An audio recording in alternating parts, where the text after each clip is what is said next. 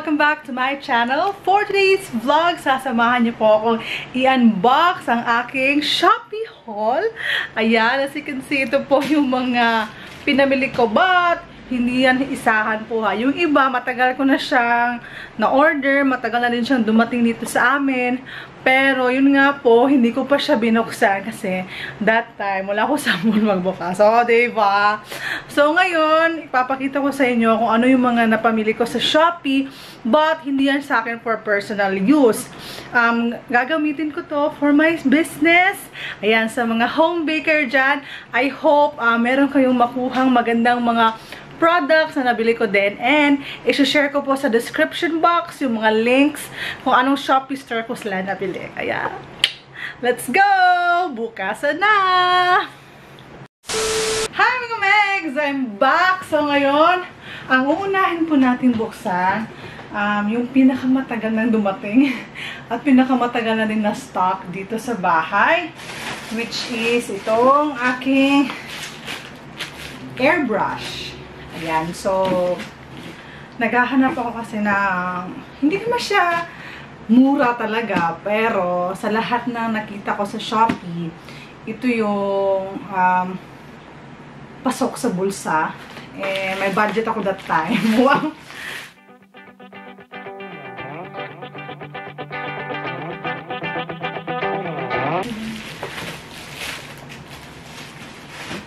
Okay, ito po yung box niya. Ayan. O, diba? Portable oxygen injector, beauty equipment. So, ito ginagamit talaga sa mga makeup. But, nakita ko kasi sa mga, meron akong nakita mga videos na ginagamit nila to para po pang airbrush sa cakes nila. Kaya, bubuksan na natin.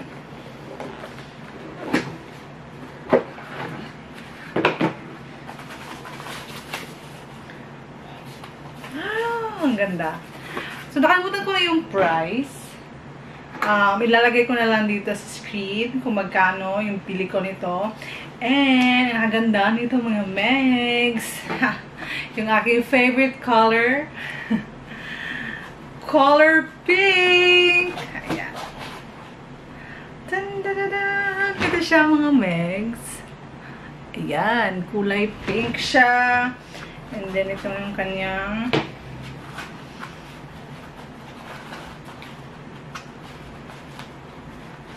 airbrush. Ooh, look at this.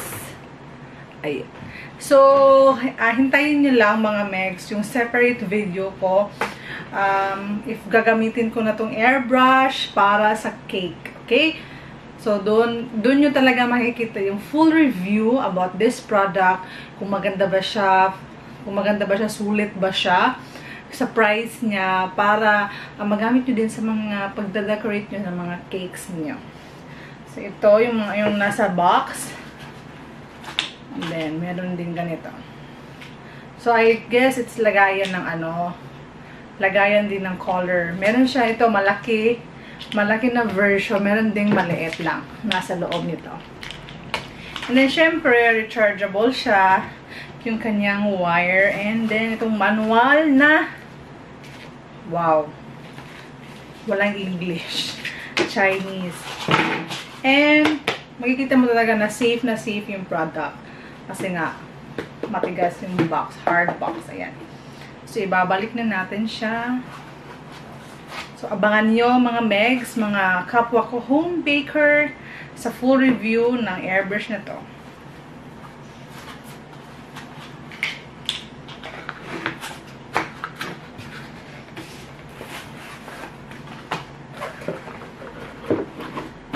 Okay, next na bubuksan ko ay ito.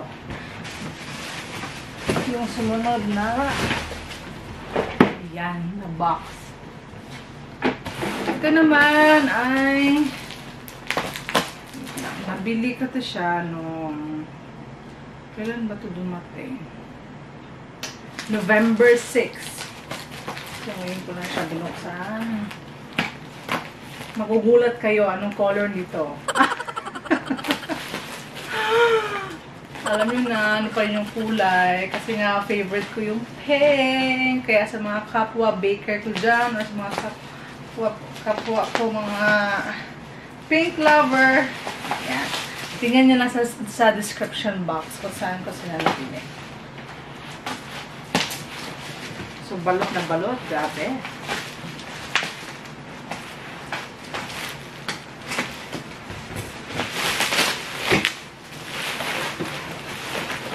So again, itong mga nabili ko is not for my personal use, but for gamit na gamit talaga siya for my business. Kasi sa mga hindi ko nakakaalam dyan, I have a cake business. So ito po ang aking page. Ayan, you can follow my page pag taga-Pagadian ka, okay? Kasi for Pagadian City area only. Ayan.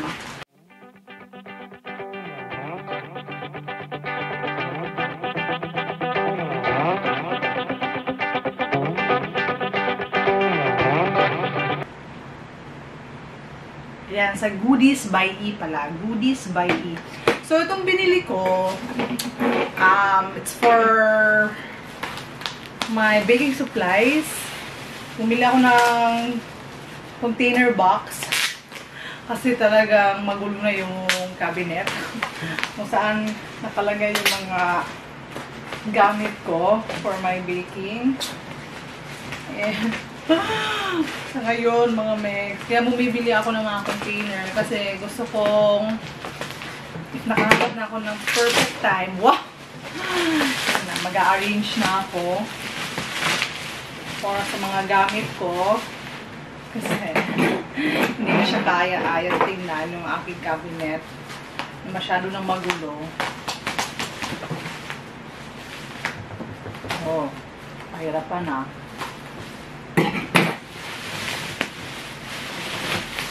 Ano pag-focus? Ooh, nice. Again, yung color pink. Ooh, nice. Maganda siya. Look at this one. So, magagamit ko talaga. Ang ganda. Diba? Dalawang malalaking container box yung aking binili. And syempre, may takip. Nice! So, ma-organize ko talaga siya ng bonggang-bongga. Oh, diba? So, ito, nagkakahalaga ng paano ba to? 385 each. Kasi ano siya, medium na container box. So, I'm sure maraming malalagay dito. Para hindi na ako maguluhan, para hindi na talaga siya, well-arranged na talaga yung cabinet ko. Kasi ngayon talaga, wala siyang proper container, yung mga ibang baking supplies ko. So, aside sa container box, bumili din ako ng pink na measuring cup. O, diba? Ito dyan, bet ko talaga yung color pink. Nice. Ayan. And then, syempre, bumili din ako ng pink na apron. So, ito pala measuring cup. Nakakalaga siya ng 150 pesos. And this one, yung apron, is water resistant.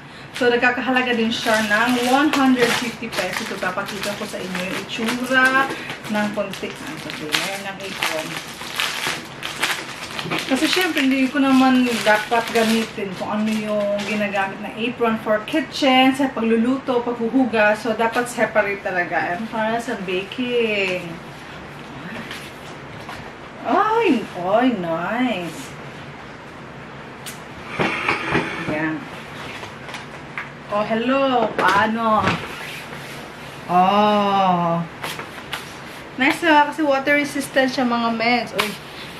Huwag nyo na lang pansinin ang aking mga katabaan sa katawan. Ayan. Ito po. Tingnan nyo siya. Kitchen. Diba? Nice. Maganda to. Kasi, kung nagbibig ako, hindi ako gumagamit ng apron. Kasi wala nga akong proper apron for baking. But, ay, wag kang gana. I'll make sure na yung hygiene, nag-hairnet ako, nagka-cover ako, naglalagay ako ng face mask para talaga walang mahulog na buhok or walang tumasik na laway, o diba? Kaya safe na safe po ang binibenta kong cakes. Ayan, so itabi na muna natin to. At malapit na malobat ang aking camera. So, wait lang muna. Pabadahan ko muna ng battery.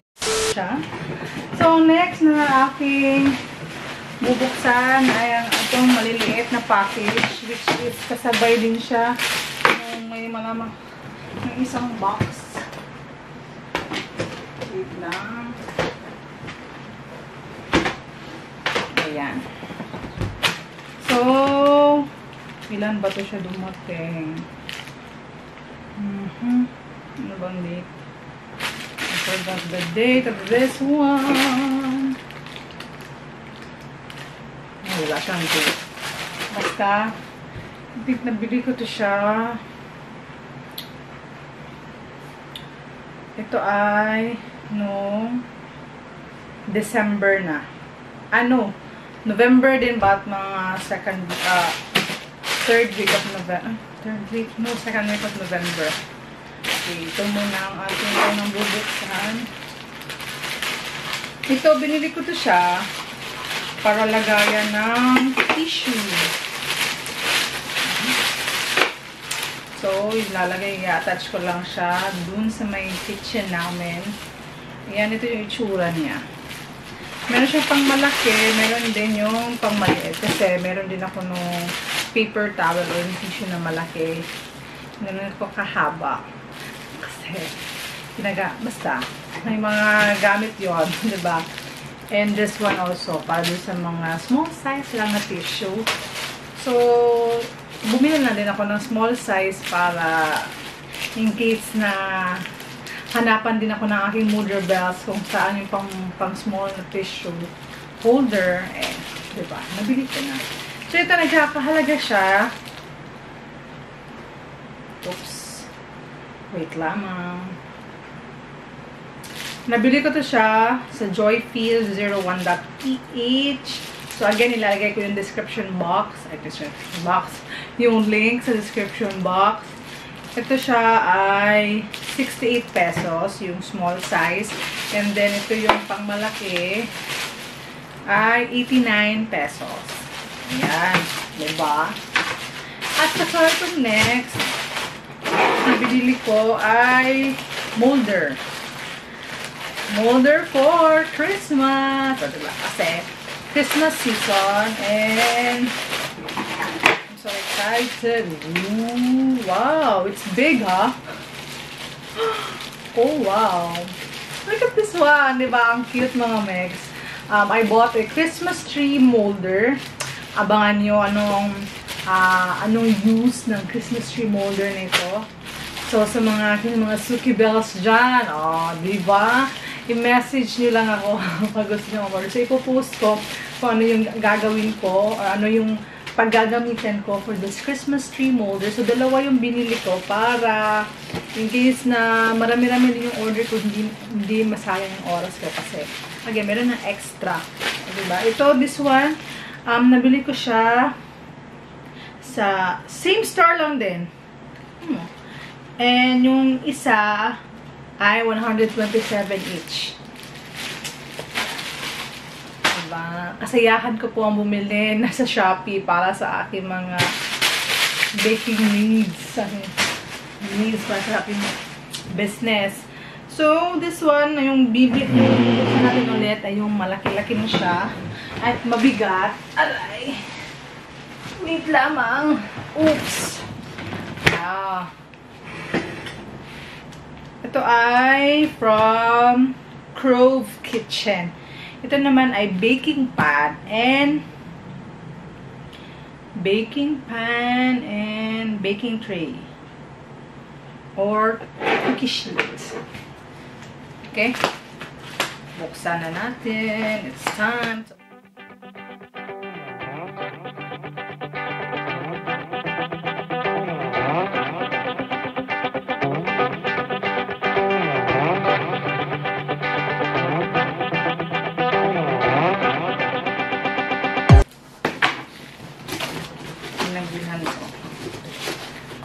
Unfortunately, hindi siya paint.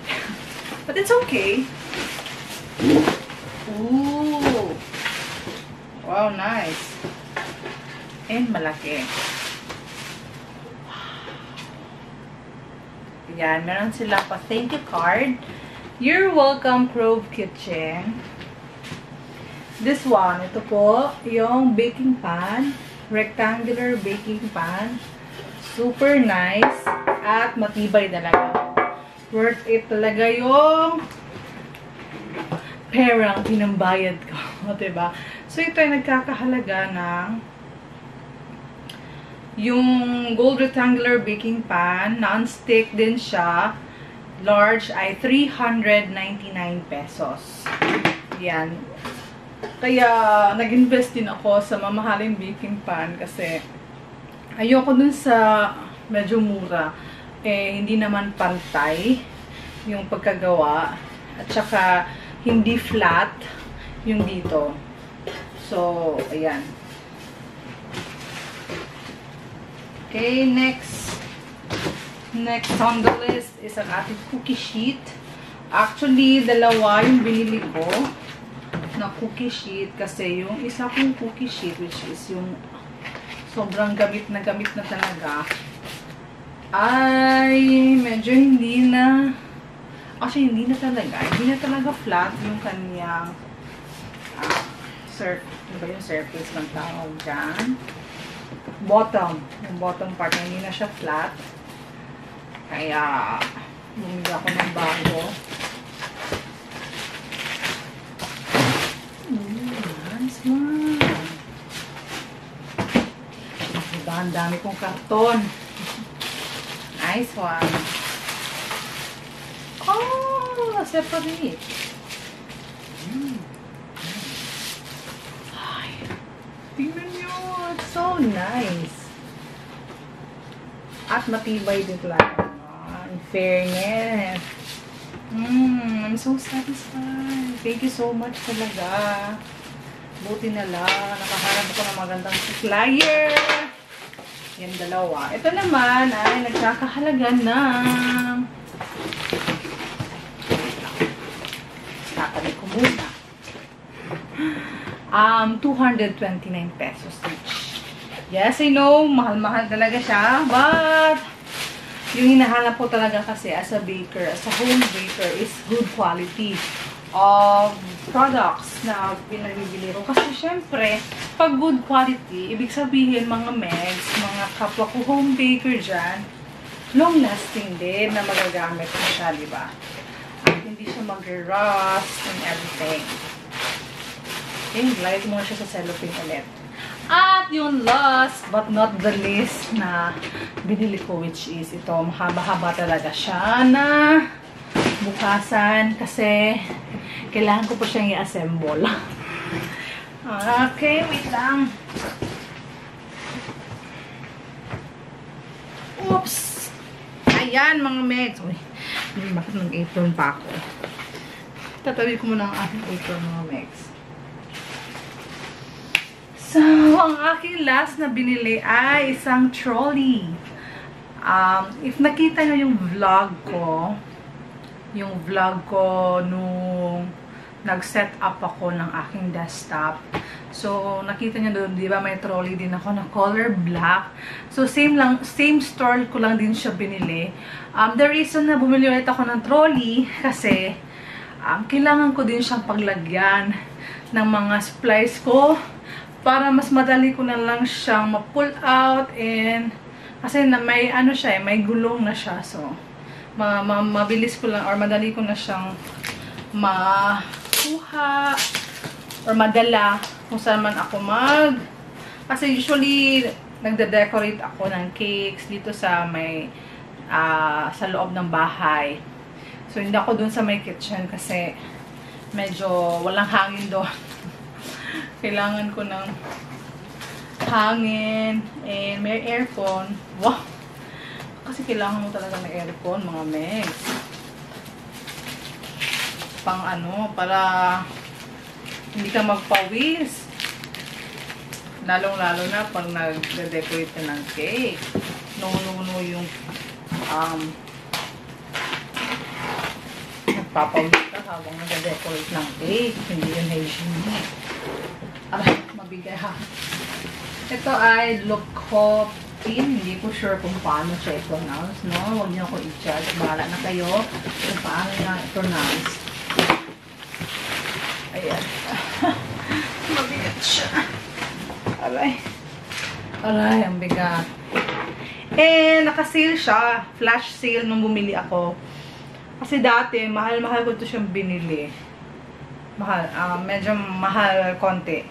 Yung binili ko. Which is yung binili ko nung una is color black. And this time, mga megs, mga pink lover. Ayan. Color pink na talaga siya. Which is, I'm so happy. And, syempre, inspired. Diba?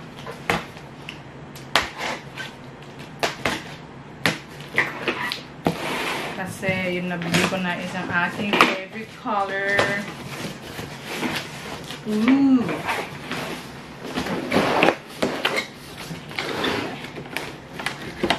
Oh!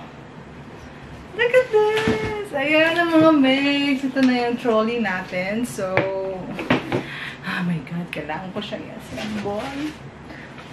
So, samahan niyo ako para i-assemble natin siya. But before that, sasabihin ko muna yung price. Yung price nito ay 679 pesos plus shipping fee. Okay? So, again, ilalagay ko sa description box yung link kung saan store ko siya nabili. I-assemble na natin!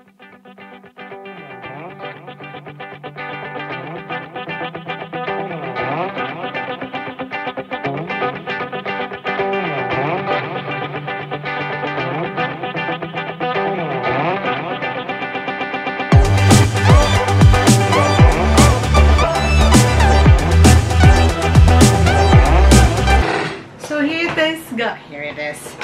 Maritis. Ito na guys, ang aking trolley. Dandada. Oops, magulo yung baba. So, ipapakita ko sa inyo.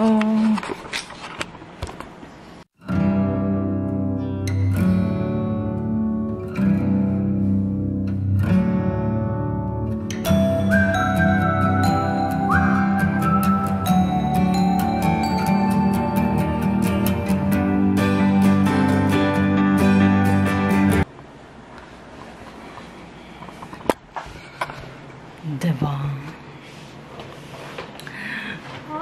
So, ito na nga guys. So, nakita nyo na lahat ng mga pinamili ko sa Shopee. So, I hope meron din kayo mga nagustuhan na products na magagamit nyo din sa bahay nyo, especially sa mga organizers and this one sa trolley. Actually, naggamit na gamit ko talaga itong trolley na to and nagustuhan ko talaga siya kasi may gulong. So, di ba?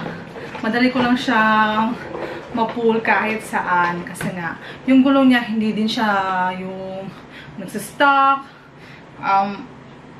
smooth yung kanyang gulong, and same lang din dun sa itim na nabili ko. So mga megs, napakita ko na sa inyo ang mga pinamili ko sa Shopee. And kung nagustuhan nyo yung mga products na napabili ko mga megs, don't forget to like this video and click the notification bell para updated kayo sa mga susunod kong Shopee haul. Mga nyo yan mga megs. Kaya see you sa aking next vlog and stay safe mga megs!